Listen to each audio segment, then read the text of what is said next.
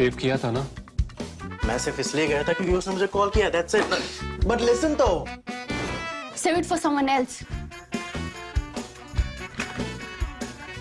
जिंदगी में सेव करना जरूरी है, मगर जब बात पैसों की हो, सिर्फ सेविंग से काम नहीं चलेगा। इक्विटी म्यूचुअल फंड्स में इन्वेस्ट कीजिए और अपने सेविंग्स को आगे बढ़ने का मौका दीजिए। Mutual fund investments are subject to market risks. Read all scheme-related documents carefully.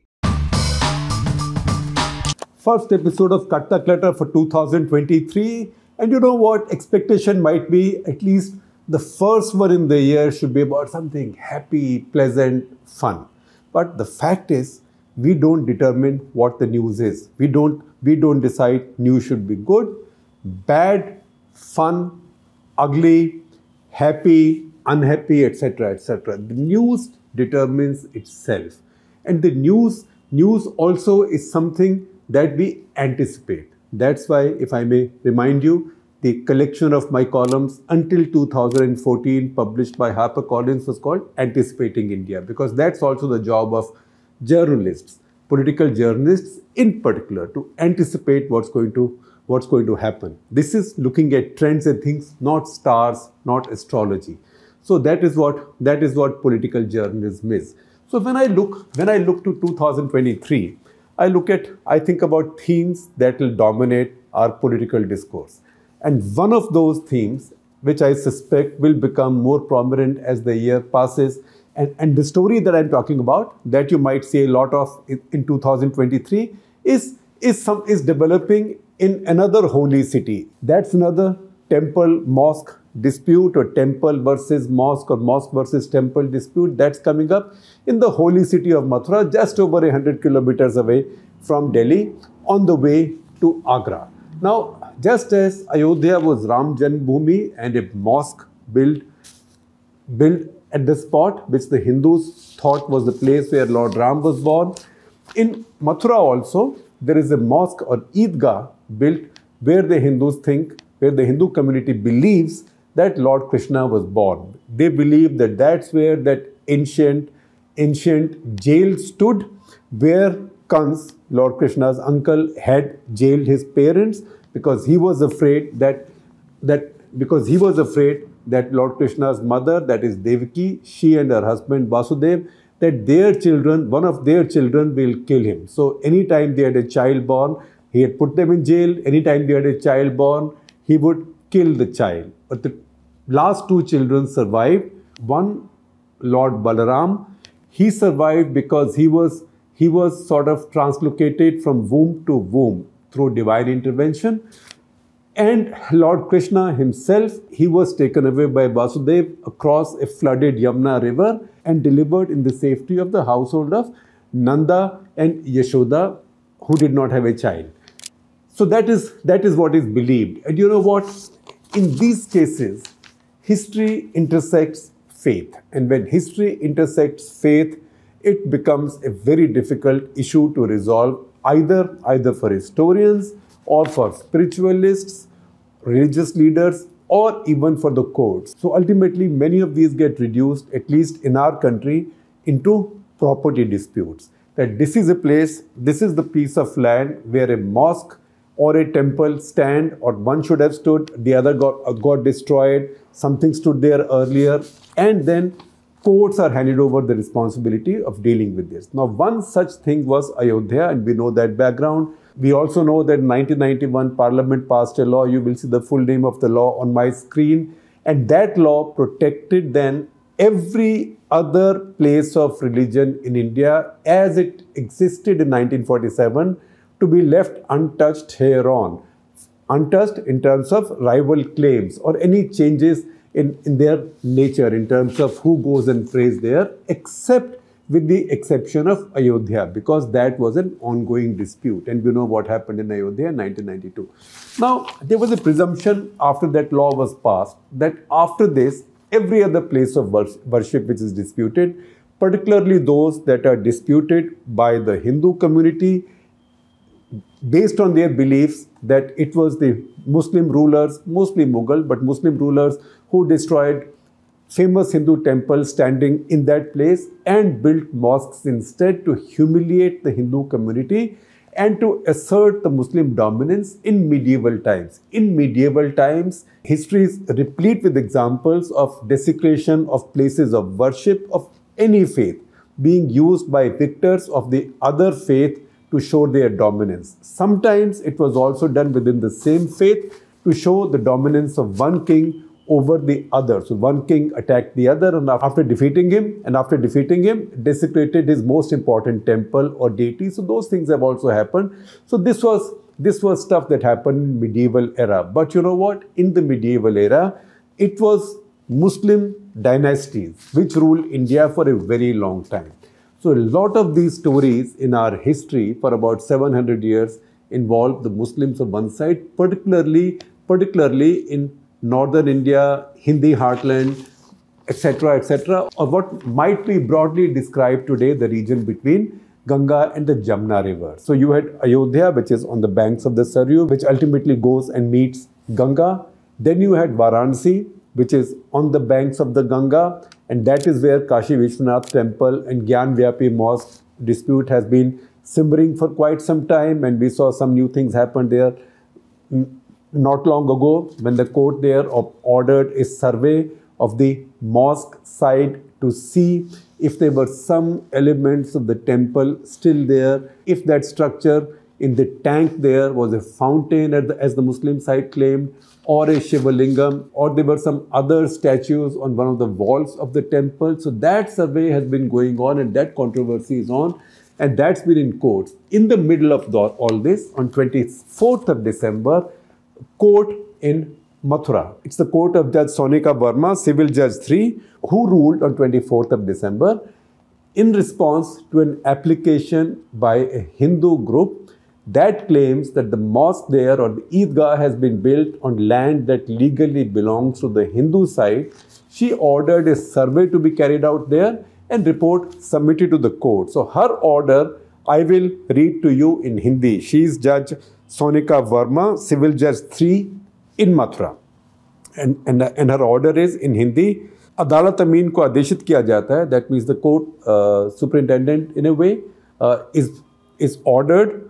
अदालत अमीन को आदेशित किया जाता है कि उभय पक्ष, दैट इज बोथ साइड्स, उभय पक्ष को सूचित करते हुए विवादित स्थल का निरीक्षण कर अपनी अक्षामय मानचित्र नियत तिथि तक न्यायालय में प्रस्तुत करना निश्चित करें. This is an instruction to her court official that the court official, after informing both sides, the plaintiffs as well as the respondent, should carry out a survey of the disputed site. So for the first time, the expression disputed site has been brought in vis-a-vis the Mathura issue, and this has been done under a judicial order. So he should carry out a survey and draw a map of the place and present it to court. So far only this has happened.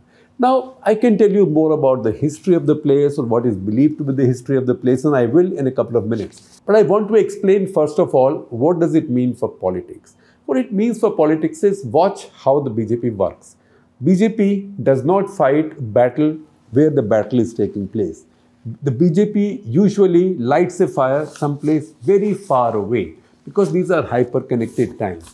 And once you have something that can light up people's emotions, then it doesn't matter where elections are taking place. So when the elections were taking place in Uttar Pradesh, you saw all this tension over hijab in Karnataka schools. I call them schools, people say colleges, but they're really secondary schools. They're class 11 and 12. So that controversy played out in Uttar Pradesh elections. It had very little to do with Karnataka. Nothing was happening in Karnataka.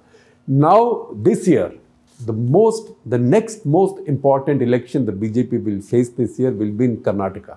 And in some ways, it might be the most important state election of the year. One, because that is the one state where Congress party is today in a position of unseat the BJP, defeat the BJP, because BJP is quite weak. They are given how badly their government is run.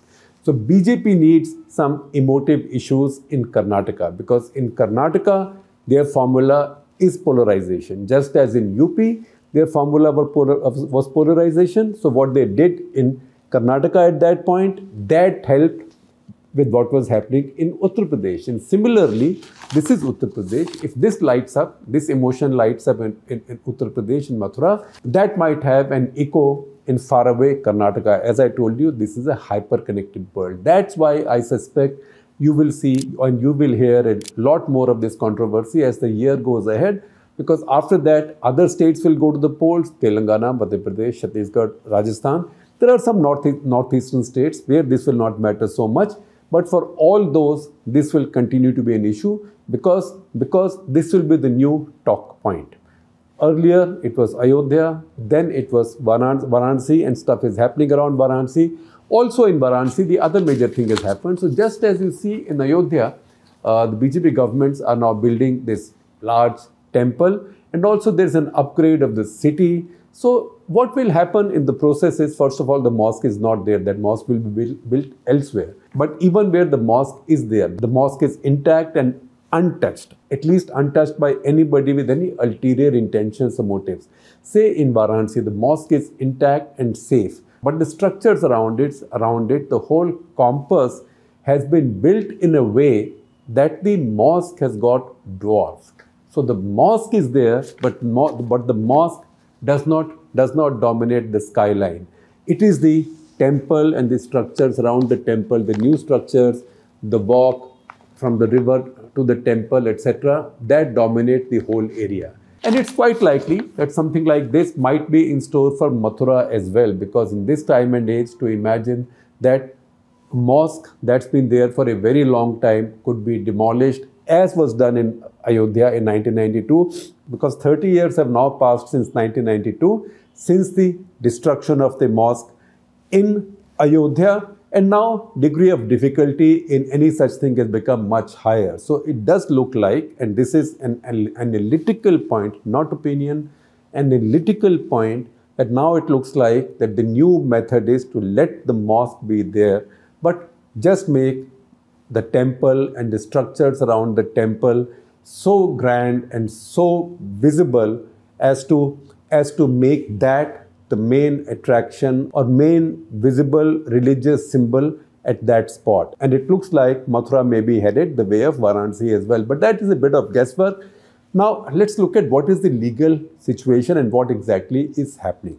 So the judge right now has not given any view on who owns what happened. And let me try and explain to you where does this land dispute comes from. So first of all, 1669. Go back to 1669. This is Aurangzeb at his prime. 1669, he destroys the temple in Banaras, Kashi Vishwanath temple. 1670, he destroys the temple in Mathura. Now, this is something which we also have on the authority of good historians, like say Richard Eaton of University of Arizona. So if you go to his two articles in Frontline magazine, and we'll share a page from those articles with you, and we'll also try and share the whole link if those editions of Frontline are on internet. He also records that in 1670, Aurangzeb destroyed the temple in Mathura. Then there was a bit of a spree of temple destruction in that geographical region. So 1669 was Banaras, 1670 was Mathura, 1679 was Jodhpur, 1680 was Udaipur, 1680 was Chittor, again not far from Udaipur, generally in the same direction. So obviously he was moving in that direction, and all this stuff was happening around that time. So this is a historical fact that he demolished the temple. He probably built a mosque there. There are some records there. He likely built a mosque there. But after that, many things happened, but I'll come to that in a minute. Now, the temple that Aurangzeb destroyed, again, if you look at historical records, it looks like the original temple at Mathura had been destroyed and rebuilt many times. So it does seem from historical records that in 1618, that is 52 years before Aurangzeb destroyed the temple, this temple was built by a Bundela ruler, by Raja Veer Singh Bundela in 1618. So this is the temple Aurangzeb destroyed was a temple built by Raja Veer Singh Bundela.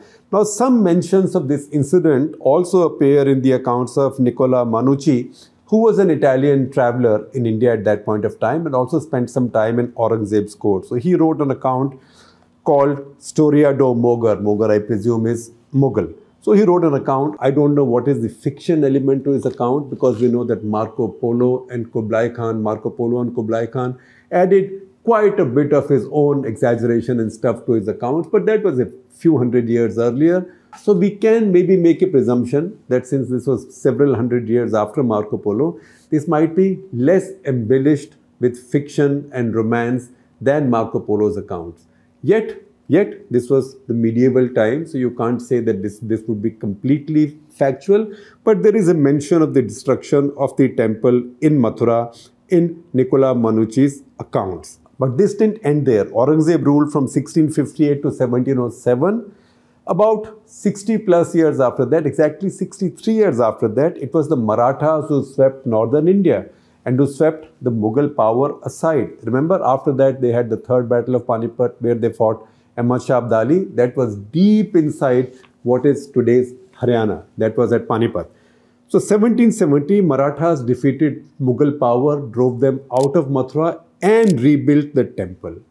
They rebuilt the temple, but 1803, the British defeated the Marathas. As the British defeated the Marathas, they took over the temple site. They thought there was some value to this land. You know, that's what East India Company was like. If East India Company had half a chance, history tells us, they would have even sold off the Taj Mahal, which would have been broken down and then sold off for the marble in the rubble. That didn't happen. So they also took this as a piece of land which had some value, and they put this land on auction. In the auction, this land was bought by a Raja of Banaras called Raja Patni Mal. Raja Patni Mal bought this land, but there were many disputes. Many cases were filed by Muslim groups, and this litigation went on for more than 100 years. Now, the Hindu side in their petition in the court claims that usually the courts ruled in Raja Patni Mal's favor, and 1932 Allahabad High Court also ruled in his favor. It so happens that his descendants in 1944 sold this land to a Hindu group, to a group of Hindu Mahasabha. And this was Hindu Mahasabha members who are quite well known. They were all prominent leaders: Madan Mohan Malviya, Goswami Ganesh Dutt, Bikin Lalji Atre. So they bought this land for 13,444 rupees from the descendants of Raja Patni Mal. And they were funded, this purchase was funded by Jugal Kishore Birla. You know Birla, you know the Birla family, the famous Birla family. They've made a big contribution to building temples, resurrecting temples, etc. So they gave them this 13,444 rupees to buy this land. 1957, the Birlas set up a trust. It was called Shri Krishna Janmabhoomi Trust, where the deed of the land was transferred. So the deed of the land by these buyers, by Hindu Mahasabha, funded by the Birlas, was transferred to this trust. This trust, in the course of time, went defunct in 1958, which is when Radhakrishnan Dalmia, R.K. Dalmia, built this temple. That is the temple in the name of Lord Krishna that stands there now. That is also called Katra Keshav Dev Temple. That temple stands there now. In fact, the whole locality, the whole area, 13.7 acres, is in Mathura, generally called Katra Keshav Dev. Keshav, as you know, is also one of the synonyms for Lord Krishna. In 1958, Shri Krishna Janmasthan Seva Sangh was formed. In the 1970s, its name changed a little bit. So instead of Seva Sangh, it became Seva Sansthan.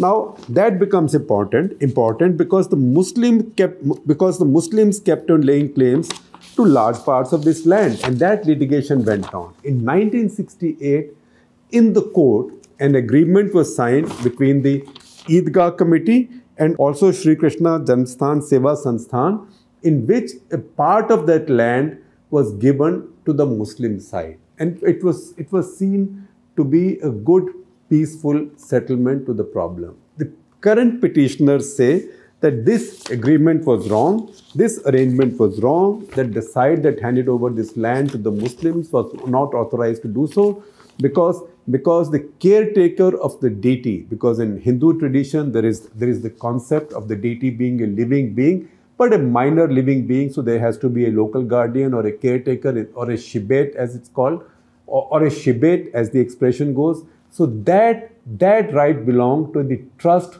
formed by the Birlas in Hindu Mahasabha earlier. this Sansthan did not have the authority to make this deal. And that is why they've gone to court saying that this deal was illegitimate in 1968. So this land should be taken back from the Muslim side. And to take that land back, this Eidgah has to be demolished. And to take that land back, this Eidgah has to be demolished. Also, it has to be demolished because you know what? Garbhgraha, the exact place where Lord Krishna was born. So the belief goes that this is where Kansa's jail was located, and in the jail, in a basement, they had set up a Garbhgraha for Devaki to deliver her babies there, and Lord Krishna was delivered there. So that is where the mosque is built. So in the temple that you see, if you see this picture, you see a temple and a mosque. So petitioners say this is not the temple we want. This is a temple built by human beings, well-meaning human beings, well-meaning Hindus, much later by R.K. Dalmia and others. But this is not where the Garbhgraha is. That temple also has a Garbhgraha. But the petitioners say that is not the real Garbhgraha. That is just a mock Garbhgraha. The real one is where the mosque is located. So demolish the mosque, hand the land over to the Hindu side, and let a new temple be built on top of that Garbhgraha, as has happened in Ayodhya. Now, once again, will it happen? Will it not happen? Will something else happen? Will a variation of what's happened in Varanasi happen? We can all hazard a guess, and these guesses are hazardous. So I'm not being so reckless. All I can tell you is that through this year, 2023, as so many important states go to the polls, you will hear about Mathura again and again and again. Because you know what? Politics also is like a game of pool or billiards or whatever you call it, where you hit one ball with the intention of pocketing another. And that's how this politics is played. So election will be in Karnataka, action is here. And then later elections will take place closer home to Mathura. So Rajasthan is next door, Madhya Pradesh is not so far. And then Chhattisgarh also comes into play. So definitely this year, and who knows, even next year, as India goes towards general elections, there will be a live buzz around this story. And that's the reason I thought, just anticipating the news and headlines and our discussion points. And that's why I thought that Mathura was a good discussion point to start this year's series of Cut the Clutter.